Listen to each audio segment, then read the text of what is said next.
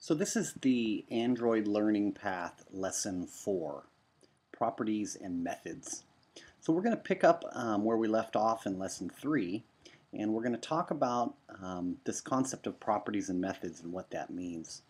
And for some developers it makes a lot of sense, or some aspiring developers, and for other folks getting started, especially those who haven't programmed in any language before, it can get a little bit technical. So properties and methods. Let's try to get our head around what that means. So properties and methods. So what is a property? So a property, generally speaking, and I'm speaking in general terms here, a property is something that describes an object. Something like color, something like size. My code hinting is helping me type, which I don't want. So describing an object, something like color, something like size, something like, I don't know, the on-click listener object.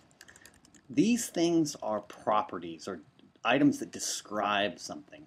Methods are things that do stuff, do things. So a method example might be on-click, or on-load, or on-unload. So these methods, I'm just randomizing here.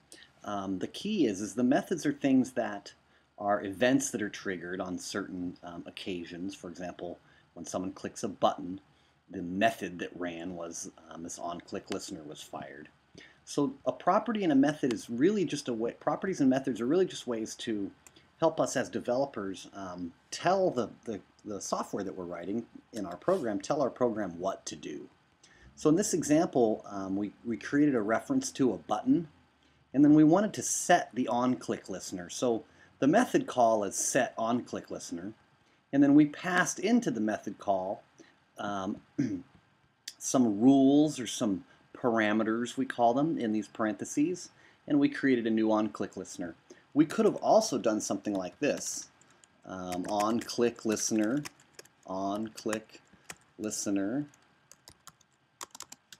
my listener equals new on-click listener, and then created that listener, and then we could have passed this right there. So when we call a method, we pass in some parameters. And so all different kinds of objects on the screen, all of our UI widgets like buttons and lists and text boxes and things, have all different kinds of properties and all different kinds of methods. So how did I know that I could set the on-click listener for this button? Sometimes it's intuitive and sometimes it's not. So if you're not sure if you can set a property of an object when you're working with Android, you can do a couple of things.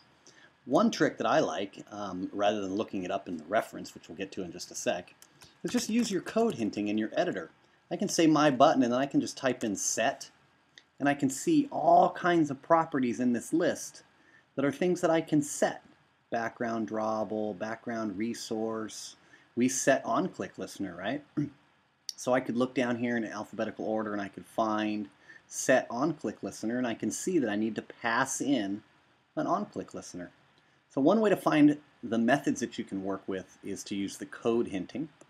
Another way that you can find them is just go to the internet and just look up the reference. So you can go to Google and you could search for, in this case, button object, Android button object, and what we would find is all the documentation associated with an Android button. So because a button is an object, it has its own class files, and it's a child object or a subclass of a widget and a text view and another view. And we can look through the documentation and we can see a big long list of the properties and the methods associated with this object. So all of these public methods are available on this type of an item. So the code hinting is one way to do it, and looking it up in the reference is another way to do it. So the trick to understanding this is when you're setting properties, to understand what type of property you're setting and what kind of rules you need to pass in. So if I look at this item here, it's asking for 1, 2, 3, 4 different things I would have to pass in the parentheses when I called this set compound drawables method, property. So when I set clickable, it's asking for one thing. It's a Boolean, true or false. So I would say set clickable, and I would pass in true or false. So some properties have lots of different complicated, some objects have lots of different properties that you can set that are real complicated, and some of them are real easy. Like on the button, for example, we can probably set the title, and it's asking for a string, probably. Click me. I'm just guessing this. And a lot of them you can just guess, and some of them you can't. See, set title's not going to work. So, I wonder what's going on. So if I delete this, and I go, rats, do I really need to look up in the reference just how to set the title? So if I put set in again, maybe it's title text, my button text. And yeah, it's a little bit of a guessing game, but sometimes it's efficient to look up the documents and sometimes it's not.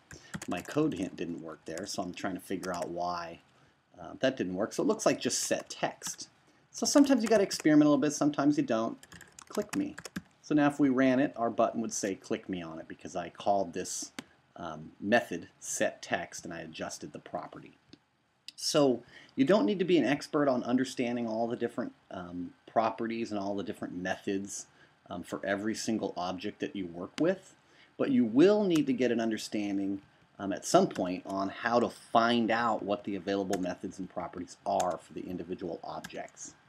So that's a little bit about how to set the properties on UI screen elements like buttons and lists and menus and everything.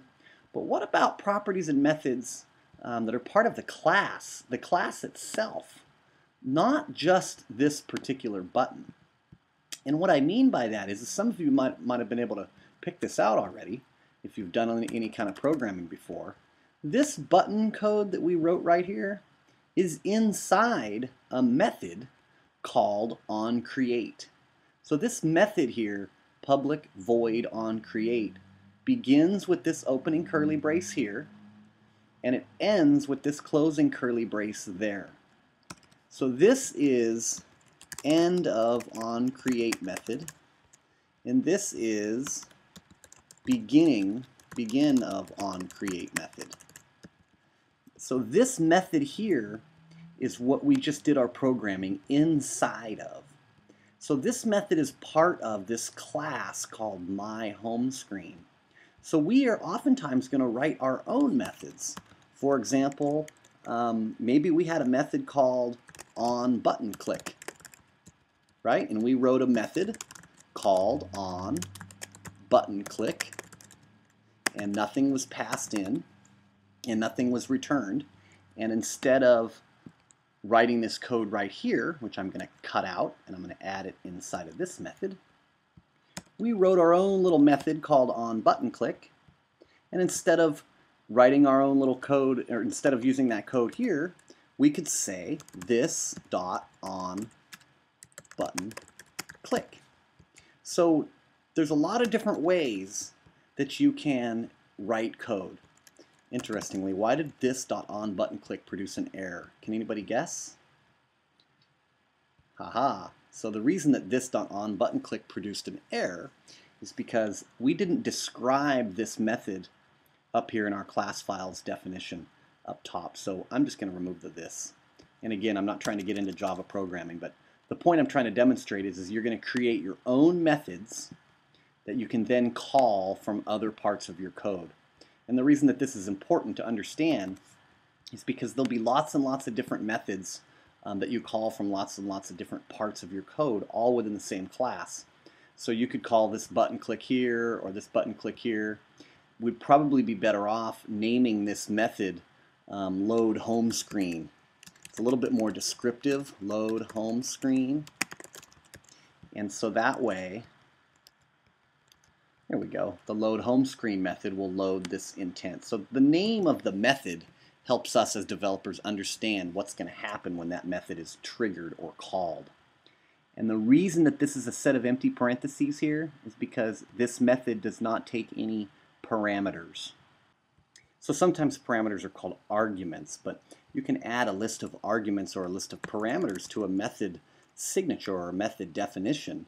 For example, maybe you load home screen, and maybe you want to click this button, And because we have an argument here, or a parameter that this method requires, and it needs to be of type Boolean, so true or false, we have to pass in that argument or that parameter before we call this method. And maybe we would look at this and say something like, if load home screen, then maybe we would do this,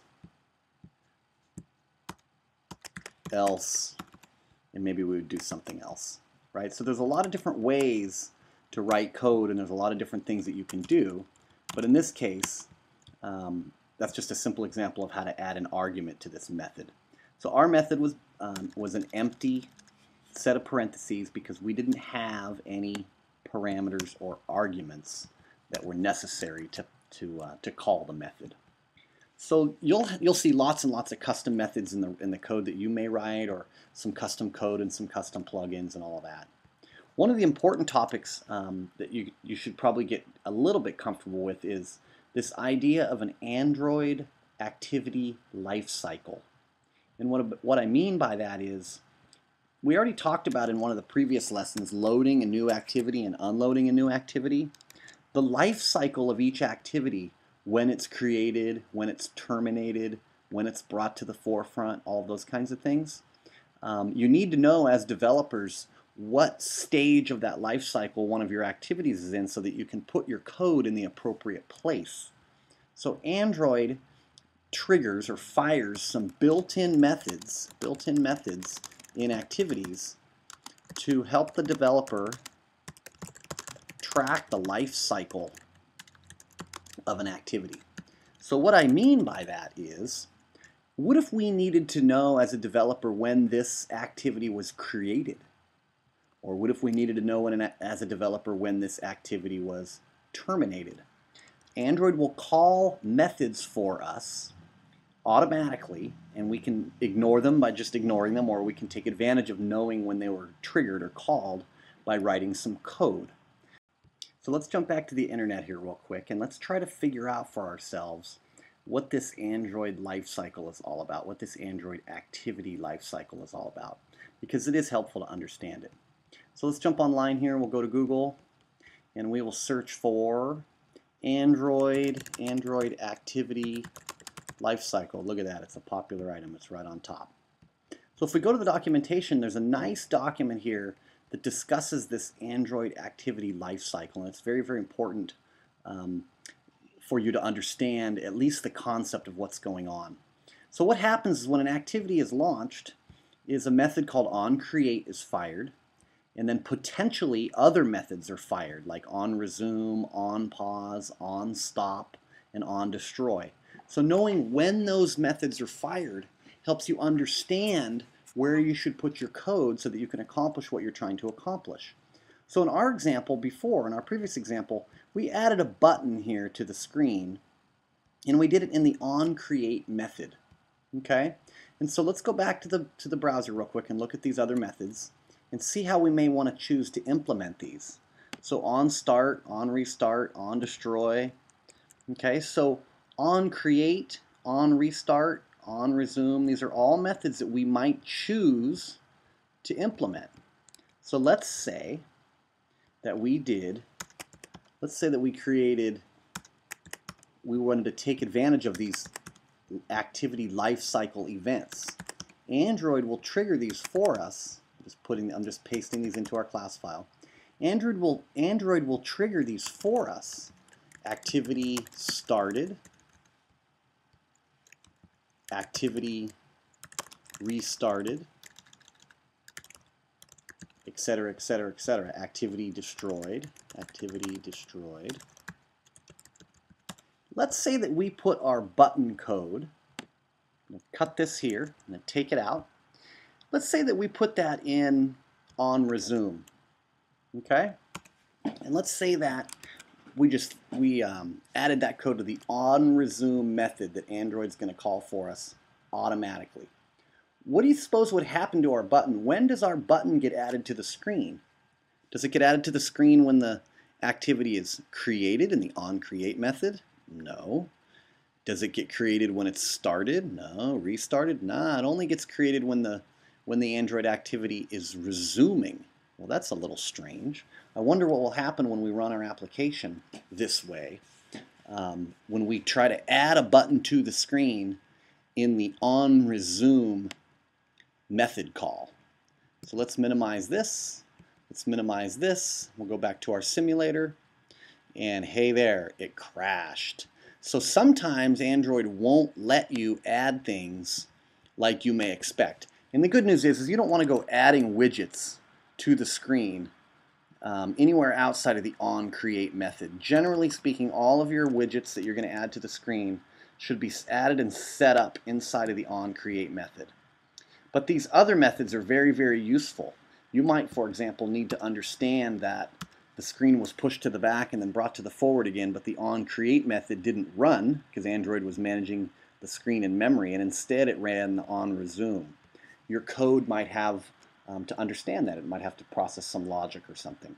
So the key here to this lesson is that there are custom methods that you write, and there are Android methods that are fired automatically for you as part of the activity lifecycle. So that's the key, is trying to understand where your code will go is always going to be related to the lifecycle.